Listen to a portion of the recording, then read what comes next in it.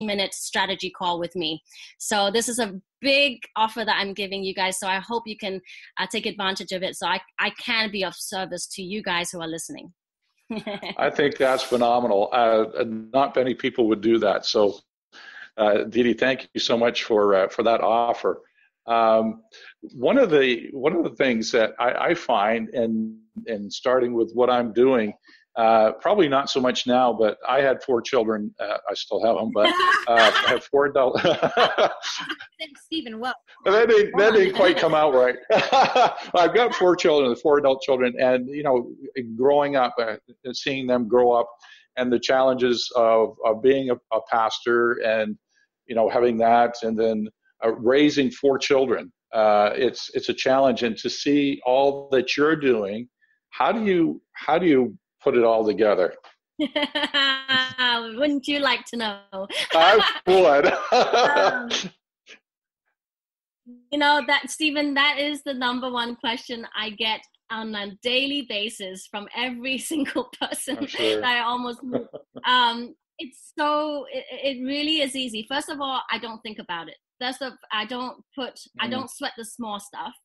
I am very organized. I like to call it time blocking. So I time block. I am very accurate and detailed when it comes to my time. So I know exactly what I'm going to do at 3:00, 3:15, maybe 3:16, so it definitely takes time management and organization to be able to do everything you want to do. At the same time, it takes a lot of great communication with caretakers, with the husband and the mother-in-law. And, anybody who can, and school teachers, all of those people, just be communicative, organized, time block, and stick to your word. Integrity is huge in my books. So when I say I'm going to do something, I'm going to do something, and I will never disappoint. So that's pretty much all in a nutshell, the secrets of how to do it all and have a balanced life. That's good, because this was one of the things that I'm working on is my daily schedule, and I'm finding more and more that I have to schedule not only with my 9 to 5 with Waypoints, but in doing what I'm doing for here, and meeting up with people and scheduling calls and things. So the scheduling your day is very important, and it comes back to what you were saying, and part of my John Maxwell training and certification was be a person of your word, be a person of integrity, because if you are, and you're building that connection, and you're a person that can be trusted, you're the person that people are going to go to when they need something. They're going to know that, like, for instance, Steve Bryant has said this, Steve Bryant's going to keep his word. I can trust him. Yes. And that's where you build your clientele, and where you build those connections. And if other people are asking about you and say, what about Steve? Oh man, hey, listen, this guy is, phenomenal. He can be trusted because I've had this experience with this person. So it's a major thing, is that integrity. And I think we're living in a world where there's not a lot of integrity. So to have that is certainly major. So I'm glad you brought that up. So one of the I'm speaking your language. What's that? I'm speaking your language. Yes, you are indeed. Yes.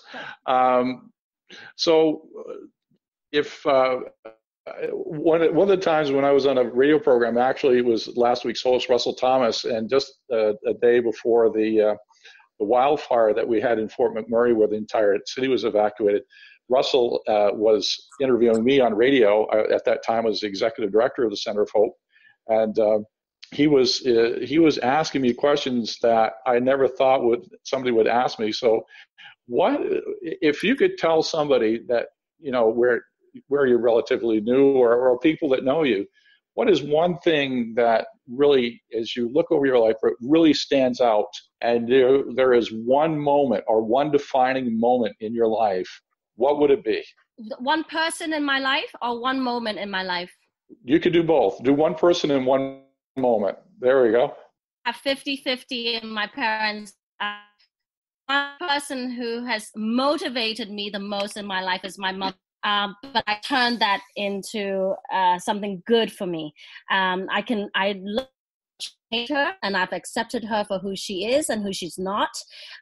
So she's my biggest motivator. My father is my hero. I look up to him so much. So 50-50 in terms of people. And in terms of the moment, I remember my very first moment that shaped my life is when I was 15 years old, where I was trying to fight for a music scholarship. My older sister proved to the family that she was worthy because she got a full scholarship to the high school that she wanted to go to.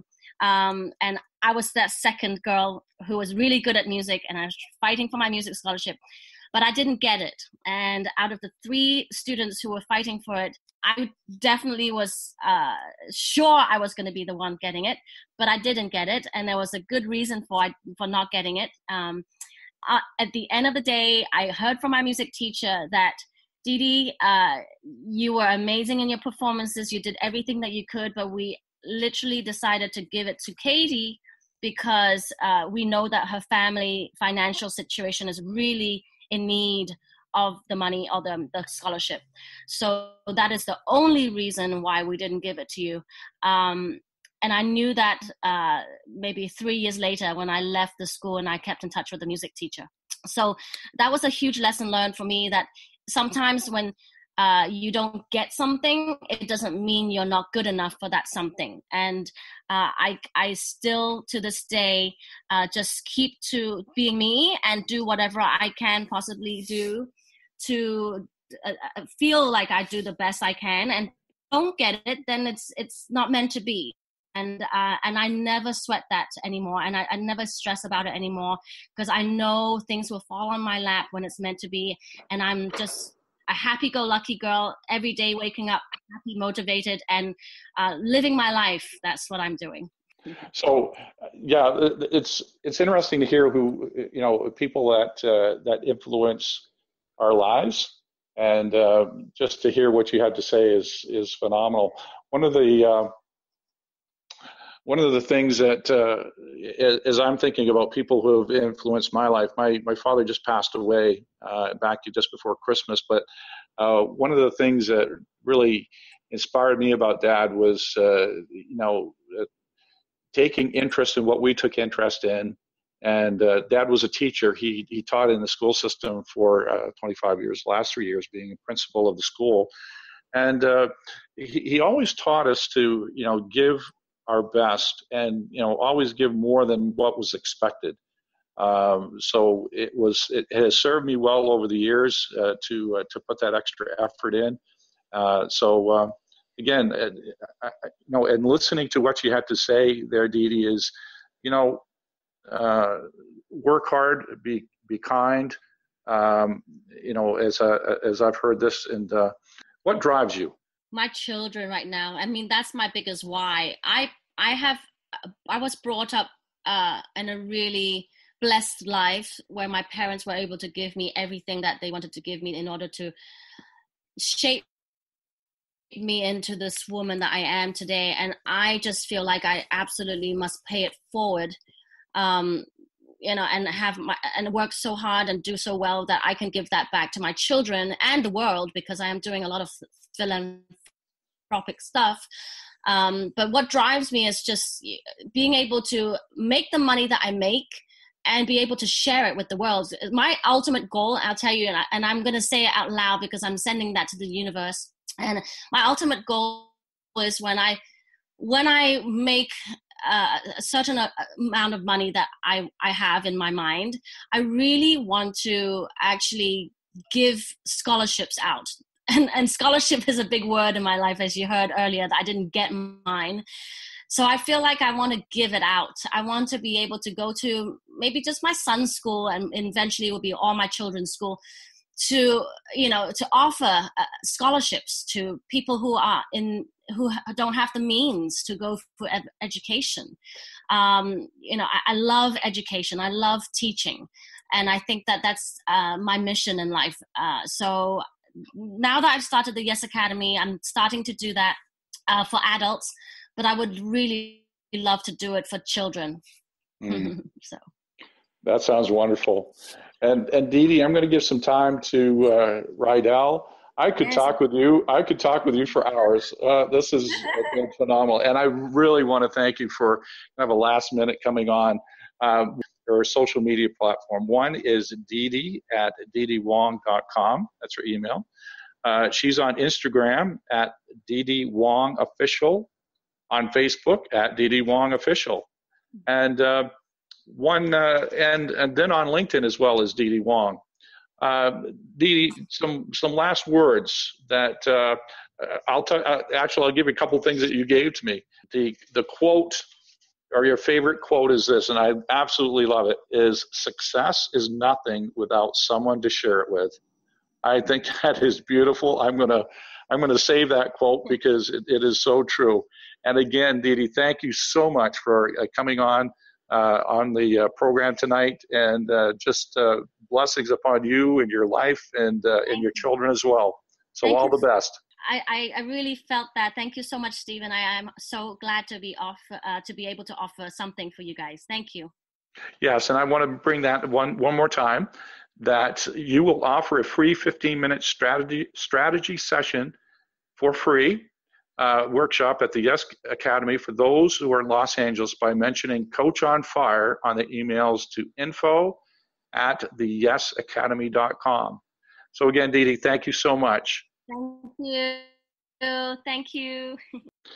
And this ends the show for High Performance Coaching with Stephen Bryant. I'd like to thank my guest, Didi Wong, for such a great interview. I just wanted to let you know, folks, that next week we will be having, if you can believe it or not, the official Royal Prince and Princess of Hawaii on our show. So I hope you're able to join in. And again, we want to thank you for what you're doing out there. I hope you're listening in. And if you're on Facebook, I'd like to invite you to High Performance Coaching with Stephen Bryant. That's a Facebook group, and would invite you to join that. And just saying good night to now from Fort McMurray. Have a great evening. Take care.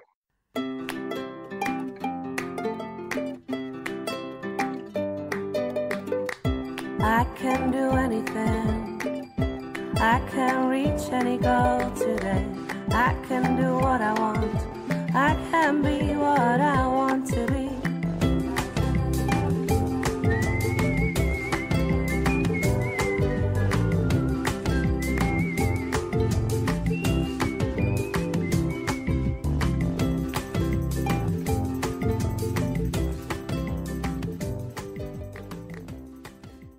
Coach on Fire Radio.